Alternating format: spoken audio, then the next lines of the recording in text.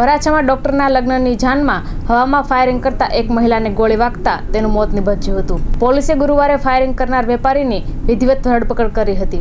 આરોપીએ પોલીસને જણાવ્યું હતું કે 2014માં લાયસન્સ લીધું હતું અને ત્યારે 20 કારતૂસ લીધી હતી। 5 વર્ષમાં પહેલી વખત ફાયરિંગ કર્યું, તે પણ હવામાં। તેમાં એક મહિલાનો ભોગ લેવાઈ ગયો।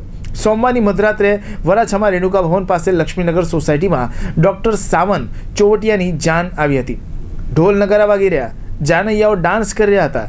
પહેલા માળના ધાબા પરથી સાવિત્રી બળગુજર વરઘોડો જોઈ રહી હતી, ત્યારે અચાનક ગોળી વાગતા સાવિત્રીબેનનું મોત નીપજ્યું। આ તપાસમાં ખબર પડી કે વરરાજા ડોક્ટર સાવંતનો બનેવી એ હવામાં ફાયરિંગ કરતા તે ગોળી સાવિત્રીબેનની વાગી હતી।